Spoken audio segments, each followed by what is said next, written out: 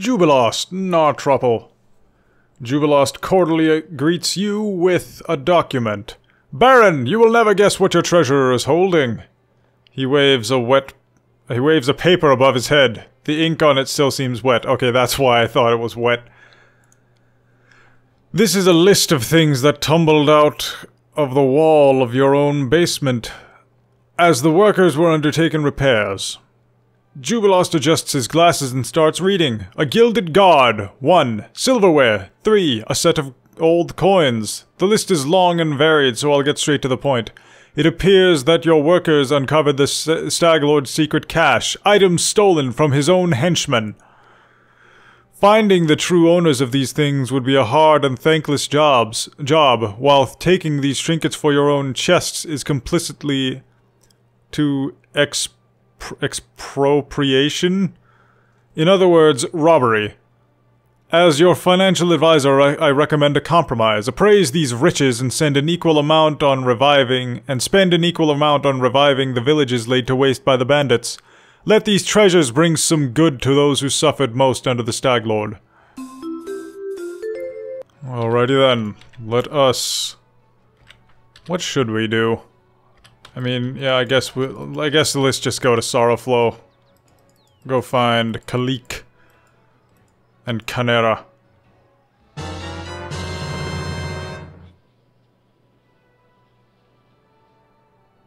Yep, there we go. We're stopping right now, Amiri. How are you always the last one to get hungry? God fucking damn it. There we go. And over that, and on to Sorrowflow we go.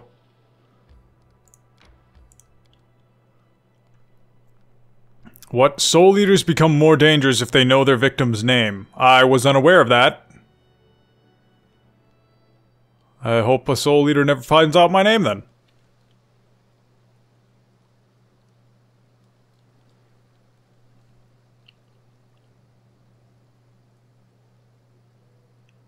What, there we go.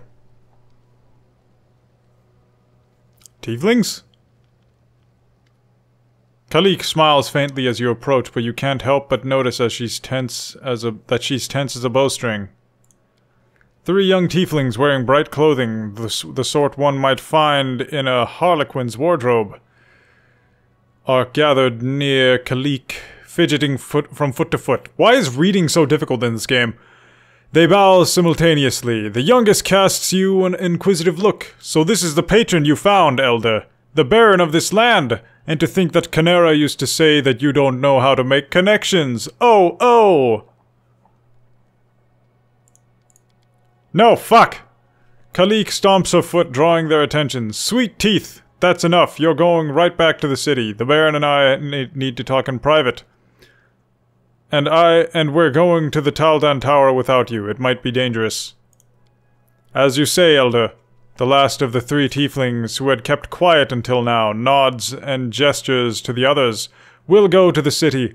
We'll see if 3-tail-swinging goofs like us can find gainful employment around here. If you decided to settle down here, maybe we can find you a place here too. Goodbye, Your Grace. Please remind me, what is this place and what are we looking for here? What?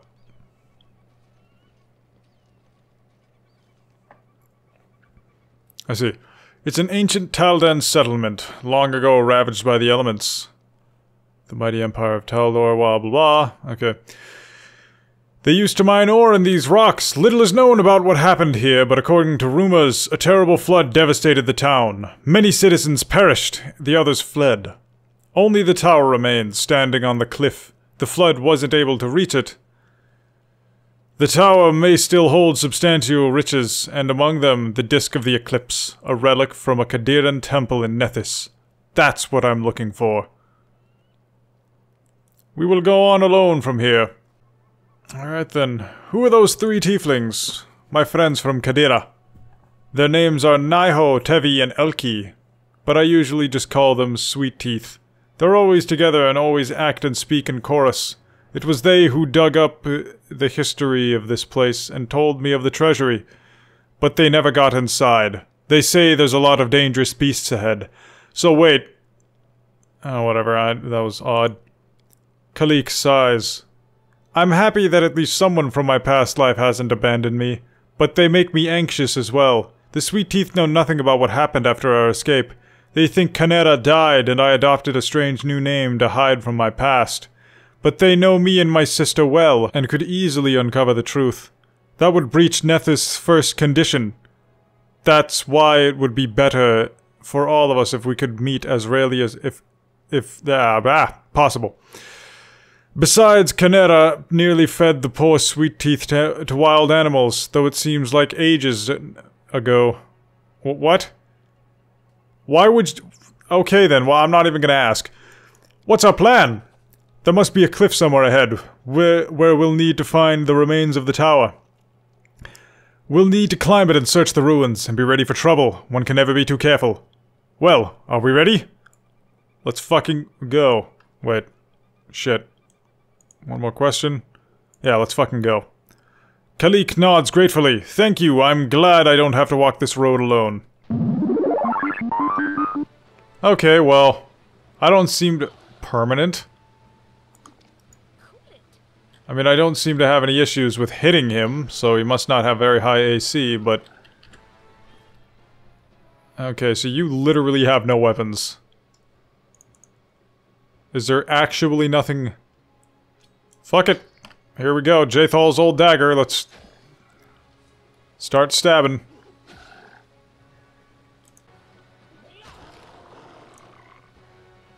Well, there we go.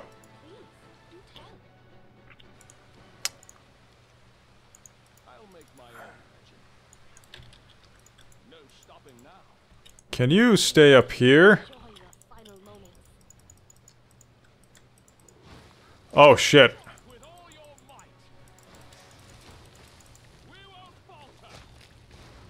Oh no!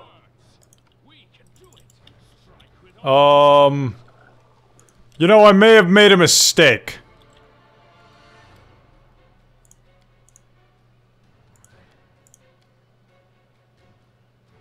Shit.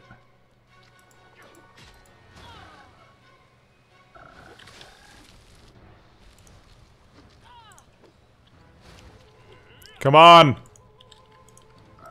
Fuck!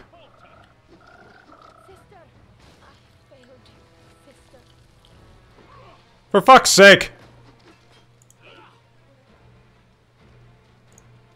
Well, on the bright side, Thorkinn's apparently immortal when it comes to these fuckers. So I guess I just have to sit here and wait for Thorkinn to kill them.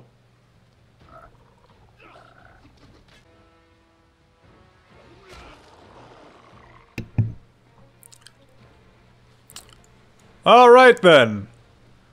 Thorkinn has succeeded.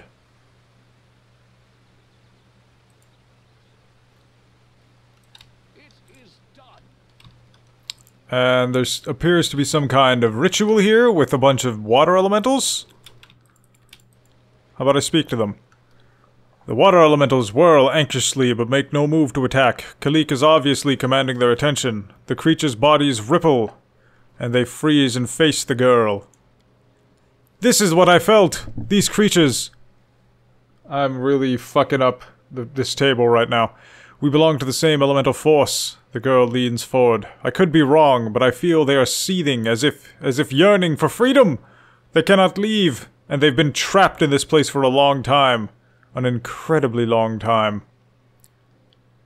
Water elementals at a settlement that perished from a sudden flood. Kalikke's eyes are full of sorrow. Yes, it seems that someone used them to kill the Taldans, and then just abandoned them here. But who? Who would use such powerful magic, only to kill some simple miners? The past hides so many secrets. What will happen if we set the elementals free? Could we? I doubt they would attack. They suffer here under the ruthless sun, far from their elemental forces. They seem happy to see me, and they are pleading for help. I understand. Let's see what we can do.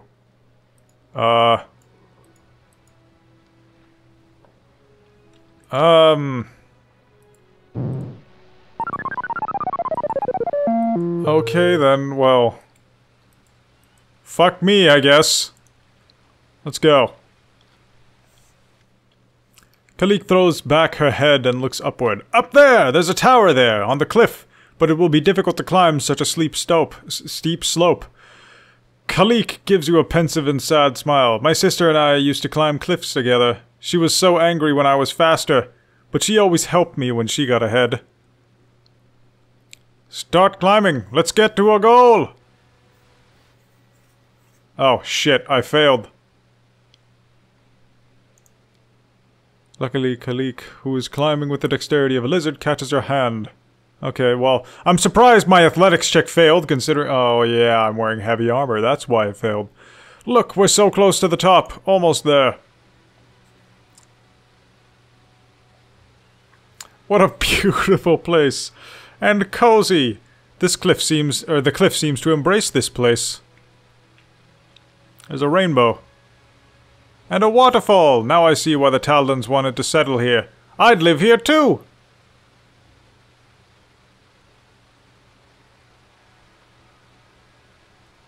Holy shit, you're floating!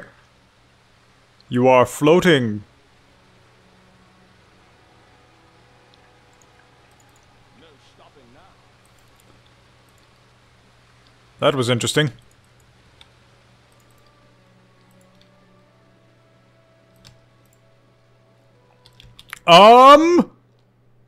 A gurgle.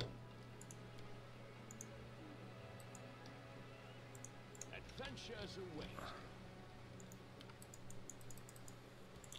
I can help.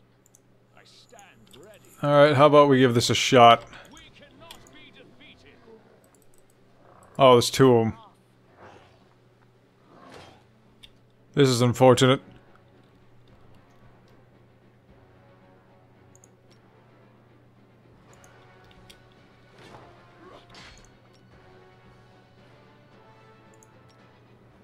Stay cool, asshole.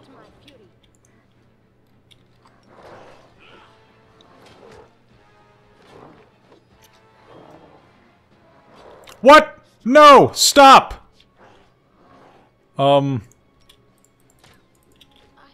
Shit. What? 4 minus 6? I no understand.